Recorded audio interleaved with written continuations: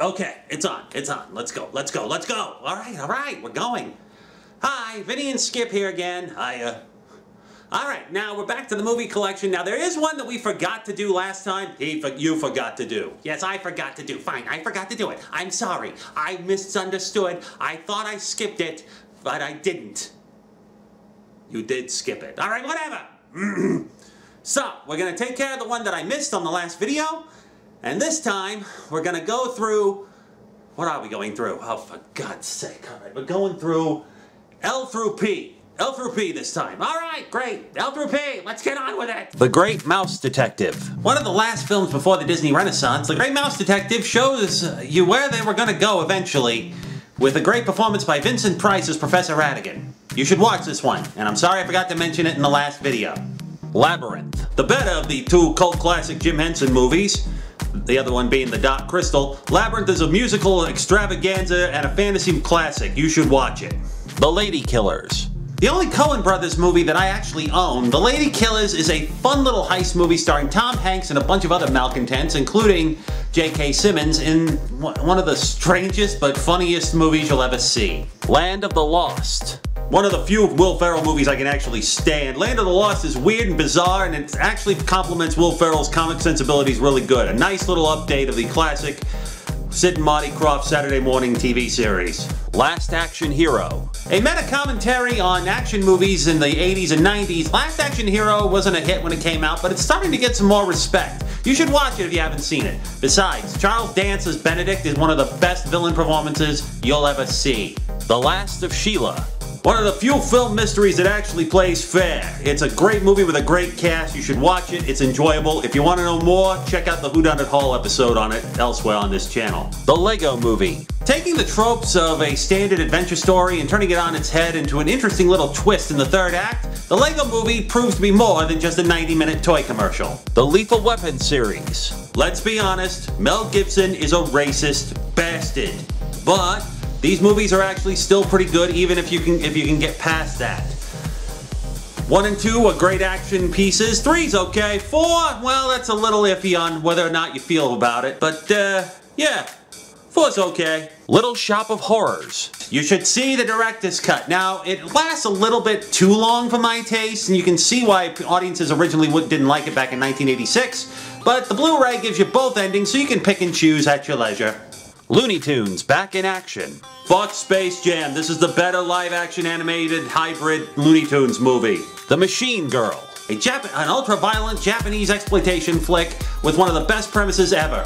A girl's brother gets killed by the mafia, and she ends up getting her arm cut off and replaces it with a Gatling gun. Go with it. It's great. Machete. One of the only actual films we got out of the trailers back in the theatrical cut of Grindhouse, Machete, has a lot of pointed satire about American-Mexican relations and immigration and all that stuff, wrapped in a over-the-top, ultra-violent fiasco starring Danny Trejo. Watch it. It's fun. Mad Max Fury Road.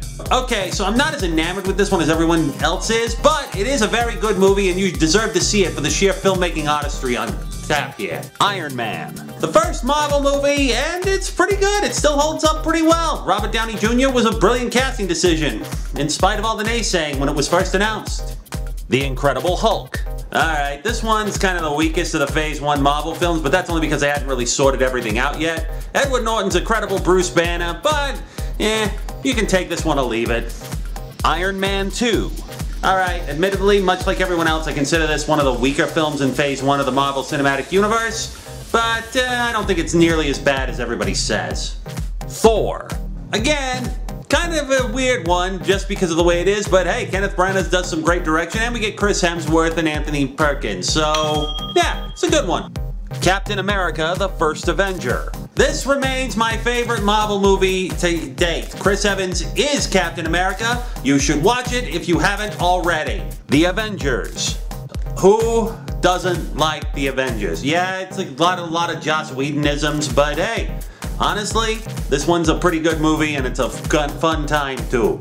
Iron Man 3. A lot of people didn't like this one, and I can't figure out why. It's a great action movie, and yeah, and the twist with the Mandarin is really, really good. Ben Kingsley's hilarious when it's revealed. Also, Grindhouse-style credits. Awesome. Thor: The Dark World. Pretty much the weakest of the Phase 2 Marvel films. You can watch it and not. It really doesn't hurt anything other than figuring out where one of the Infinity Stones come from. Captain America: The Winter Soldier. Not as good as the first Avenger, but in a kind of weird 70s spy thriller kind of way, this one's really interesting. You should check it out. Guardians of the Galaxy. Frickin' love it. Great movie. You should watch it. Even on its own, it would be a great movie regardless of whether it was Marvel or not.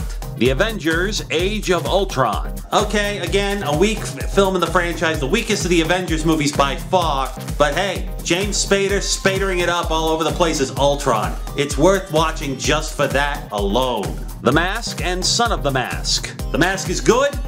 It still holds up pretty well, being very 90s, but Son of the Mask, don't waste your time. Masters of the Universe. Yes, it's cheap. Yes, it's stupid. Yes, it's one of the worst movies you'll ever see, an adaptation of an 80s cartoon ever. But it's got Frank Langella as the best Skeletor ever committed to film. And, Meg Foster. Meg Foster. Step on me. Men in Black. So far, the only good Men in Black movie. They should have stopped right here. Mission Impossible. Starting with the TV series as a springboard to go become its own thing, the original Mission Impossible remains one of Brian De Palma's best action movies. Mortal Kombat and Mortal Kombat Annihilation. Mortal Kombat's okay for what it is. Mortal Kombat Annihilation, oh my god. Mr. Holmes. An interesting character piece about an elderly Sherlock Holmes and the difference between fiction and reality. There's 3 mysteries going on all at once here, and the movie juggles all 3 of them brilliantly. The Muppet Movie. The first movie to prove that yes, you can take puppets into the real world, and yes, you can have people interact with them, and yes, with a little ingenuity, you can make it all work. The Great Muppet Caper. You know, you were right, this is kind of meta. Shut up and just talk about the movie. Okay. The Great Muppet Caper is my favorite Muppet movie, and it's a great heist movie on top of everything else. Fun songs, fun gags. You should watch this one. The Muppets Take Manhattan. Okay, this one's still pretty good and still holds up pretty well, but it is kind of the weakest of these early Muppet films. Muppets from Space. I respect Muppets from Space for what it was trying to do. It's the first Muppet movie where Kermit the Frog is not the main character, instead putting the focus on Gonzo. Sadly, it didn't really work, and it was definitely one of the more floundering acts following the 2 Disney movies that they produced with them. It's a Very Merry Muppet Christmas Movie. TV movie from NBC starring the Muppets doing a riff on It's a Wonderful Life. It's okay, but boy does it get weird and dark during the segment where Kermit didn't exist. Murder on the Orient Express, 1974.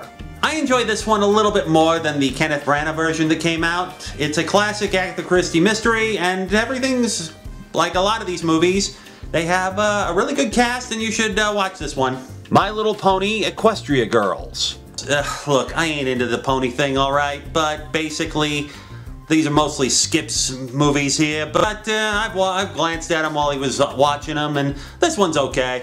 My Little Pony Equestria Girls Rainbow Rocks. It's the best of the Equestria Girls movies that started things off. This one changes the whole focus of the franchise in ways that nobody was really expecting, but it made it stand out as its own thing. My Little Pony Equestria Girls Friendship Games. I guess this is kind of where this whole Equestria Girls thing started coming into its own. It's alright. My Little Pony Equestria Girls Legend of Everfree. This one's okay. It's not the best of these movies, but it's pretty solid nonetheless. My Little Pony Equestria Girls Magical Movie Night. Alright, this is 3 TV specials all put together. The story's okay, they've got a loose arc between them. Again, like most of the Equestria Girls stuff, not my thing, but if you're into the pony stuff, not bad. My Little Pony the Movie 2017. Now, a lot of bronies got overly excited and started claiming this was going to save 2D animation, and it didn't do that great at the box office, but Hasbro was happy with it. And overall, it's still a pretty good movie, and you should check it out. If you're into ponies, that is. Are you getting annoyed by this yet? Woo! Woo!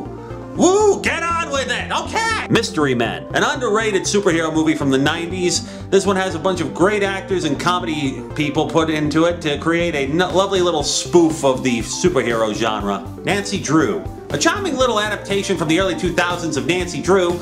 This one features Nancy solving an old Hollywood murder case, and it's got that lovely little girl detective thing going for it that people seem to like so much. The Never-Ending Story. A true 80s classic. The fact that it's a German co-production gives it a lot of European sensibilities in terms of production design, and it's just a gorgeous film to watch. Nice Guys. A period piece from Shane Black, writer and director of a lot of great action movies, including the Lethal Weapon series and Iron Man 3.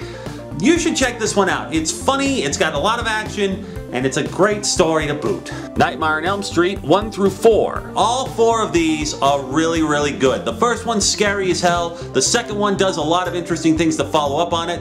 3 brings things back full circle with Nancy Thompson. And 4 is just fun for how weird it is. Nightmare on Elm Street 5, Freddy's Dead: The Final Nightmare, Wes Craven's New Nightmare, and Freddy vs. Jason. 5 tries to take things back to its darker horror roots and almost succeeds. Freddy's Dead: The Final Nightmare? Well, we all know how that turned out.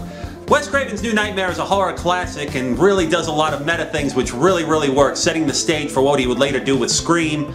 And Freddy vs. Jason is a monster mashup that's a lot of fun, even if it doesn't make any goddamn sense whatsoever. Now You See Me. A heist movie with magicians? I'm in. That's all you need to know. Oceans 11 through 13 and Oceans 11 1960. Oceans 11 1960 is a great Rat Pack movie, but it has its usual hamperings with things that were going on in movie production code at the time. Oceans 11 2001 is a great start to the franchise and a fun little heist movie. Oceans 12 shows you how to do meta in completely the wrong way, so it's boring and painful to watch rather than entertaining. And Oceans 13 gets the whole thing back on track with a really amusing revenge con. Oceans 8. An all-girl version of the Oceans 11 franchise. Honestly, you wouldn't think this one works, but it does. The Perfect Score. An interesting take on the heist movie wherein the target is not a lot of money, but the answers to the SAT. This has an early appearance by Chris Evans and Scarlett Johansson pre-Marvel, and you should check it out if you have any interest in any of their early work. The Phantasm series. Phantasms 1 and 2 are really creepy, surreal horror films. 3, 4, and 5, not so much in being hamstrung by being low-budget productions, but by God is Angus Scrimm fantastic as the Tall Man. The Pink Panther series.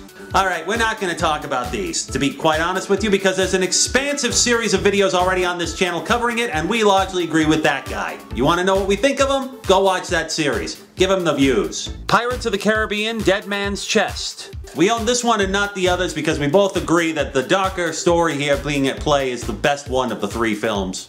Yes, I said 3. There is no 4th and 5th film.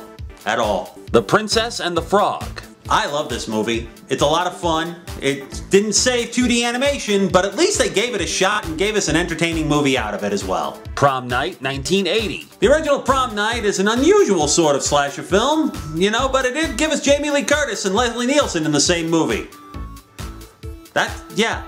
Jamie Lee Curtis and Leslie Nielsen. You should watch it just for that. Hello, Mary Lou, Prom Night 2. Hello, Mary Lou is one of the best horror movies you'll ever see that you've never heard of. There's some great effects, some really good scares, some fantastic kills, and Mary Lou Maloney really deserves to be acknowledged as one of the great female slashers of our time. Prom Night 2008. Alright, so this one isn't exactly a remake since every Prom Night movie kind of stands alone with the exception of 2 and 3.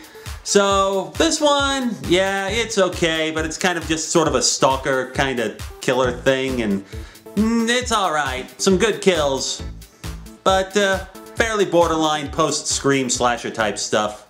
So there you have it, L through P, with an additional backtrack to G for a minute.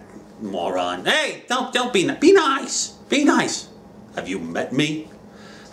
Whatever, frustrating.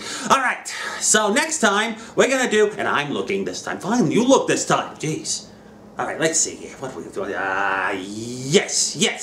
Next time we're gonna finish everything off by going through Q through the end. Q through Y. Why? Yes, why?